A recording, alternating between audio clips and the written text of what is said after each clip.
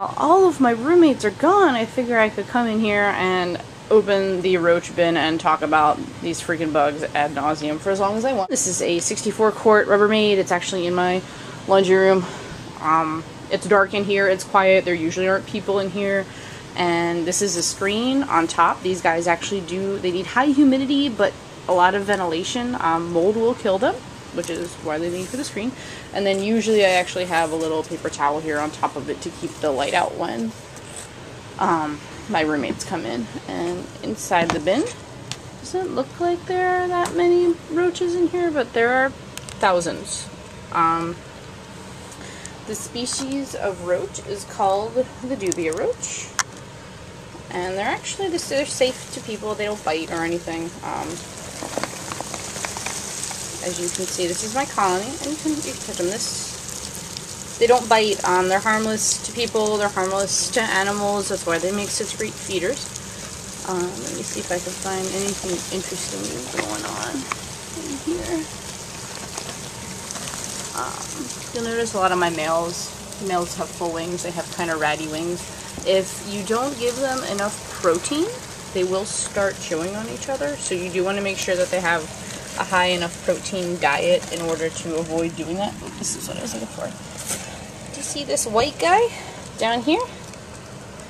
This little boy has just molted.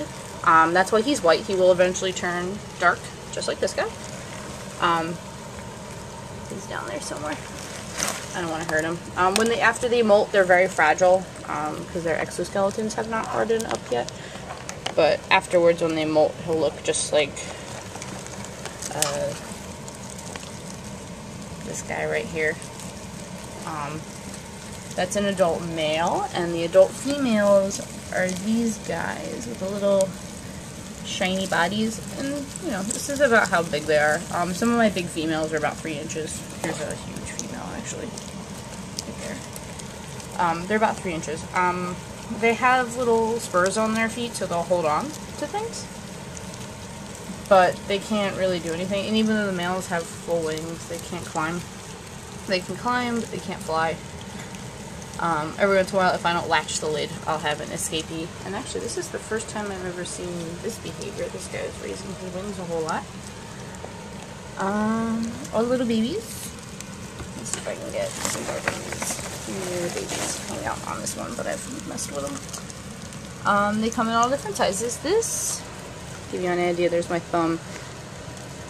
Extra small nymph, medium nymph. Let's see if I can find anything else pretty cool going on. Oh, somebody just had babies. Move.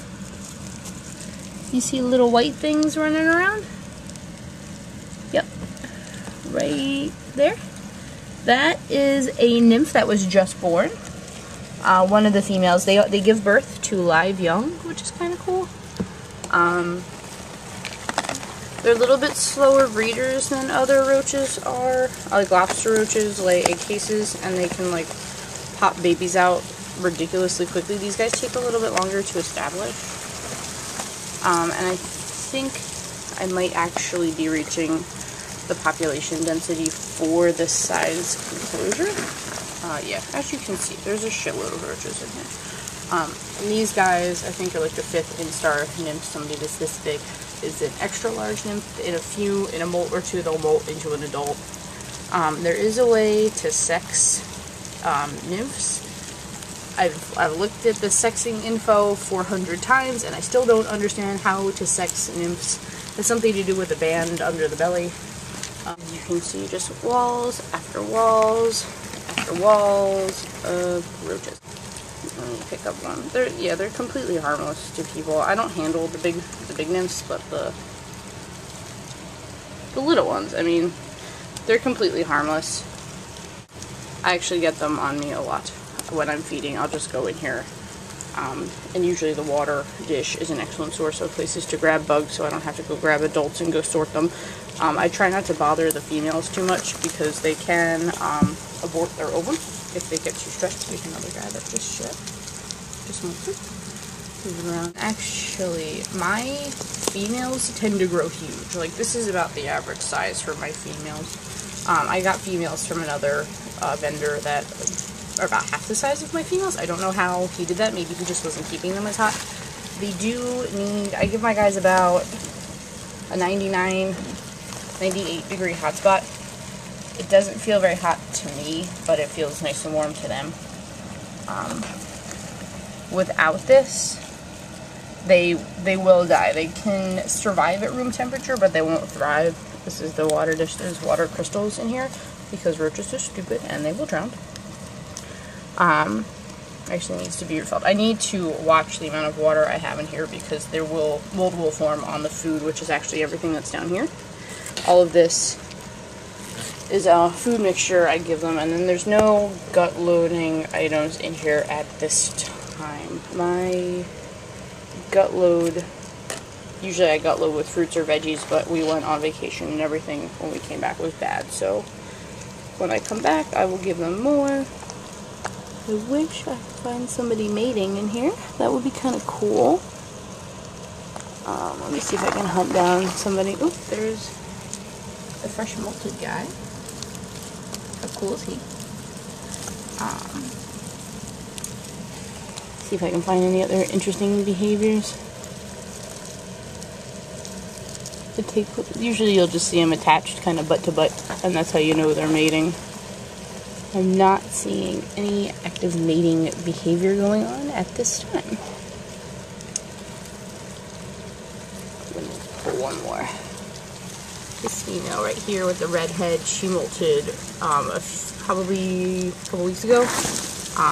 That's why she looks vastly different than the girlie next to her, so she's still hardening up, and once she's formed her exoskeleton completely, she'll be black too. Let's see, and you can tell I have a heat pad actually back here. It's attached to the back of the tub. Actually, it's not. It's on the bottom of the tub. It's actually, this is a piece of flex water. It used to be on the back. I redid their tub a few weeks ago. And that's why you'll see more of them concentrated down towards the bottom, because they can get the heat gradient that they need. They're really soft when they first molt. These guys are kind of hard. They have like a carapace. They're really fascinating bugs. They're ridiculously easy to keep. They're the set it and forget it version of feeder bugs, which is why I keep them in the first place. If they required more work, I probably wouldn't keep them. Mealworms are the only thing that require less work. You can keep them at room temperature, keep them in the fridge. That's kind of it. It looks like an unsuspecting foray of egg crates, and then you open it up and are assaulted by thousands of bugs. And I breed these are food for all of my geckos. Every single one of my geckos can eat insects. My bearded dragon will be able to eat every size of these once he's an adult. Right now he's at about this size nymph. I won't really give him bigger than these guys. But they are non-odorous, they do not smell, they cannot fly. The males, I have heard that they can flutter when they are stressed. If I drop somebody from 6 feet in the air, they might flutter to make their impact less rocky, but I've yet to see it happen. They cannot climb smooth surfaces. The reason you're seeing nymphs on the side of the bin is because they're getting static cling. It's not actually them being able to climb. That's the reason for the packing tape. There's packing tape all around here because they absolutely cannot climb that. Which is good because you don't really want them escaping. They're not colonizing, but I mean, I don't like it when they get out. Every once in a while I will forget to lock this down all the way, and I'll have an escapee or two. Every time except for one, it has been an adult male. That happened 6 times. But my cats will nab him and shoo off his little roach head. That about concludes it for the roaches. Thanks. Bye.